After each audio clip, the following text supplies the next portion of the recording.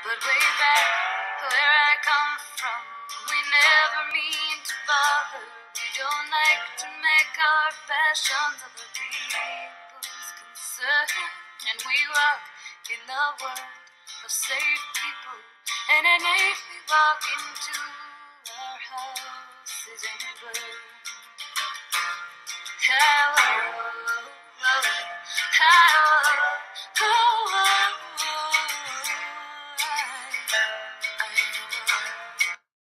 Welcome back, young scholars. This is the second video on Iowa state government. The big question you should be able to answer after watching this video is, how has the state government of Iowa lived up to the Iowa state motto? So first we have to know what the Iowa state motto is. Here's the Great Seal of the state of Iowa, and it contains our Iowa state motto. So here we go. Our liberties we prize, and our rights we will maintain.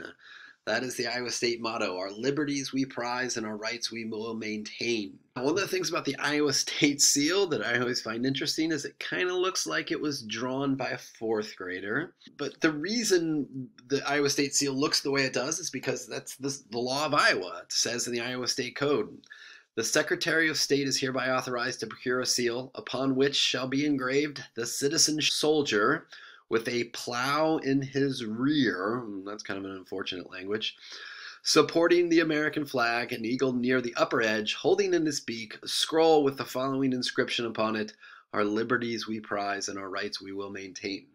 The point that I want to make here is that rights and liberties and freedoms are very important in the state of Iowa. In fact, if you look at the structure of the Iowa State Constitution, the rights that we have as Iowans are spelled out at the very first section of the Constitution. In the U.S. Constitution, the rights are contained in the amendments. In Iowa, we place even greater emphasis on those rights, and so they're put first. When it comes to the rights of Iowans, there's a few stories that you should hear. The first involves a guy named Alexander Clark. He was a black man living in Muscatine, Iowa in the mid-1800s. He was a barber, which gave him access to powerful Iowans because he used to cut their hair. Alexander Clark was instrumental in helping to recruit an all-black regiment of soldiers from the Midwest that fought in the Civil War. After the Civil War was over, Alexander Clark then helped lobby the state legislators to pass an amendment to the Iowa State Constitution, and it's the very first amendment to the Iowa State Constitution which changed the language for the requirements for voters in the state of Iowa, and it did so by striking the word white, which obviously gave rights to people of color to vote in the state of Iowa. But probably the thing that Alexander Clark is most well known for was a decision that he made regarding Iowa schools. Alexander Clark sent his 12-year-old daughter, Susan, to school one day and said, you need to get enrolled at the local all-white school. Well, the principal sent Susan home and said she's not allowed to be enrolled in the all-white school because Iowa schools at that time were segregated. So Alexander Clark filed a lawsuit against the Muscatine School Board of Directors in 1868. So this is the case called Clark versus Board of School Directors, 1868. It involves a 12-year-old black student, Susan Clark, who was refused admittance into the all-white public school in Muscatine, Iowa. So eventually this case made its way all the way up to the Iowa State Supreme Court. And the Iowa State Supreme Court's job is to interpret the Iowa State Constitution. Well, there's a few sections of the Iowa State Constitution that apply to this situation.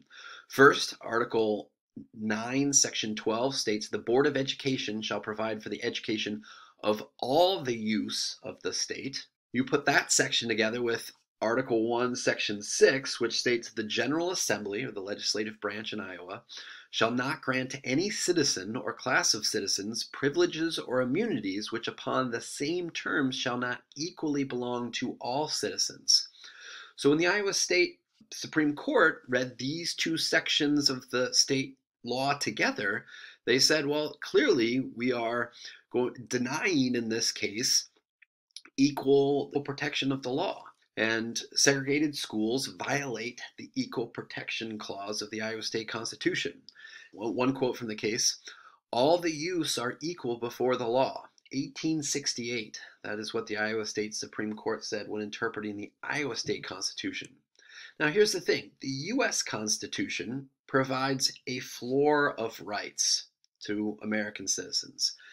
Individual states can hold a higher standard of what those rights actually mean under their own state constitutions.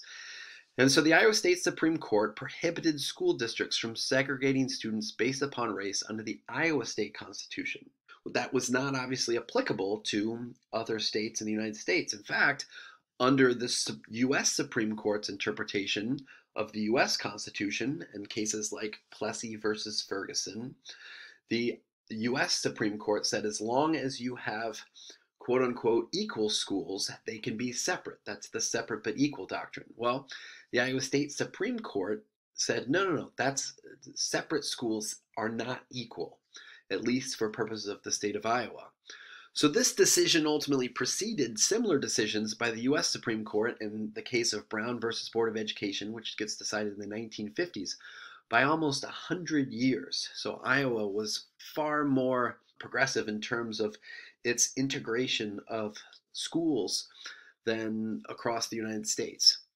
Now, to finish out our story about Alexander Clark, Alexander Clark's son, Alexander Clark Jr., becomes the first black graduate of the Iowa Law School. Now, the second black graduate of the Iowa Law School is none other than Alexander Clark Sr., who in his 60s goes and gets his law degree. Now, what about Susan Clark? Well, she's sort of been forgotten in history, but recently the Muscatine School District's Board of Directors voted unanimously to change the name of the Muscatine Junior High School to Susan Clark Junior High School. I always think that if we build another elementary school in Iowa City, we should name it after Alexander Clark and call it Clark Elementary School. The second example of Iowans fighting for and advocating for greater rights involves the Iowa suffrage movement.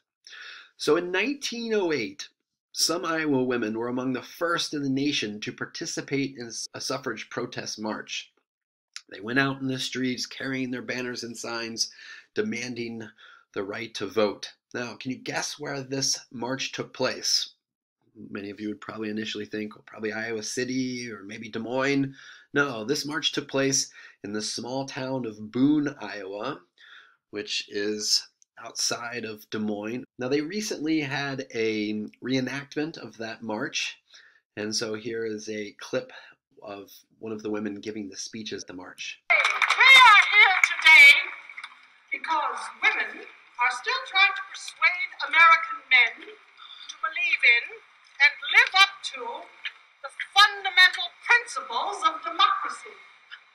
The only thing that a woman's enfranchisement means at all is that a government which claims to be a republic should be a republic. In 1916, this issue was put before the Iowa State voters. Right? There were arguments on both sides. Here we have a list of 12 reasons why women should vote. I love this one, because public-spirited mothers make public-spirited sons. So even in a movement advocating for women's rights, you still have language that's very patriarchal in nature. But you have to remember, in 1916, who was actually voting? Men. So in 1916, the men of Iowa voted down a change to the Iowa state law that would give women the right to vote. So 1916, Iowa voters, all male, voted down women's suffrage or women's right to vote. And the advertisements around this are just crazy, right? Women's suffrage, meaning women's having the right to vote, means high taxes. The tax rate is bound to increase. I don't think those two things have a connection, but that was a fear campaign that was generated by men to try and maintain their power and privilege. That's obviously not the end of the story. In 1918 and 1919, right after World War I, an amendment to the U.S. Constitution was proposed, the 19th Amendment. Remember, in order to pass a constitutional amendment, you need 2/3 of both houses, 3/4 of all states. In 1919, Iowa became the 38th state to ratify the 19th Amendment, granting women the right to vote. The very last state of the 3/4 of all states that are needed. So Iowa may be a little bit slower on this one in terms of moving towards greater rights for women, but ultimately being on the right side of history, giving women the right to vote.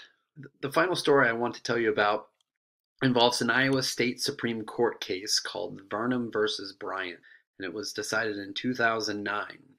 And the story behind Varnum versus Bryant involves 6 couples. This is one of them, the named plaintiff, Trish Varnum. 6 couples who went to Des Moines to the recorder's office to get a marriage license. So remember from our unit on federalism, marriage licenses are issued by each individual state.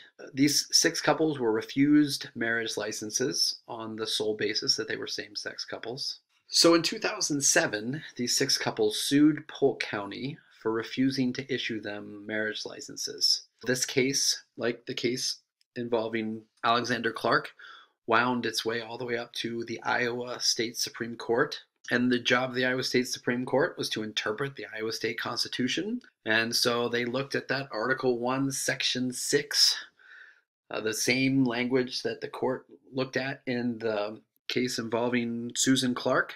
This is the Equal Protection Clause.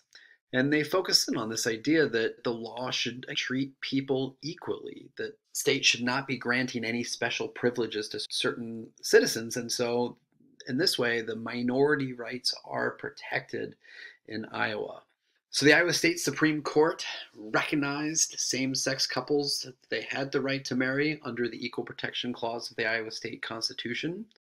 And so you may recognize actually one of the people that was one of the named plaintiffs in this case.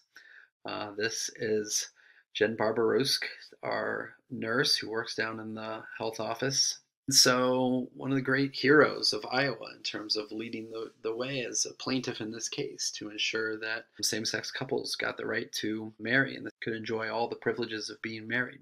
So Iowa became the 3rd state in the nation to legalize same-sex marriage. It was really the first state that was not on the coast. So you had the very first state was Massachusetts and then Connecticut. This was a strategic choice by the attorneys who were representing these plaintiffs. They were from an organization called Lambda Legal that provides legal work in the fight for civil rights for the LGBTQ community.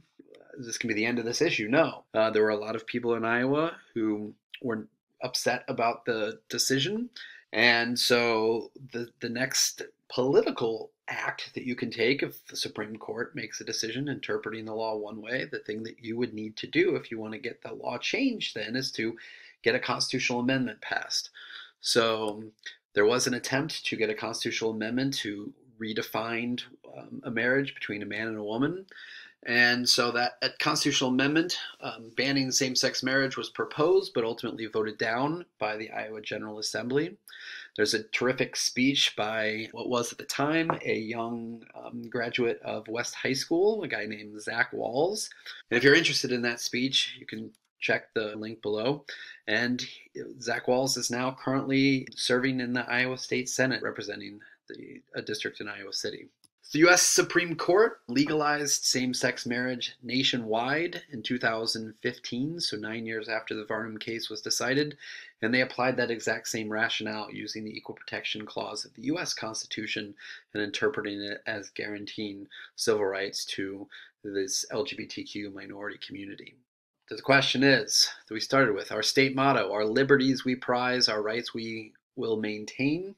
I think if you use these 3 case studies as examples, the way in which Iowa has desegregated schools nearly 85 years before the schools were desegregated at the federal level, the attempts that were made to ensure women's suffrage, and then finally the fact that Iowa was the 3rd state to recognize same-sex marriage in years before the U.S. Supreme Court got around to using that same rationale, that I think there is some truth to this statement. There are liberties we certainly prize here, and there are civil rights that we will fight for and defend. So the big questions you should be able to answer after watching this video and the previous video on Iowa state government are, what are the characteristics of the Iowa state government? And 2, how has state government lived up to the Iowa motto?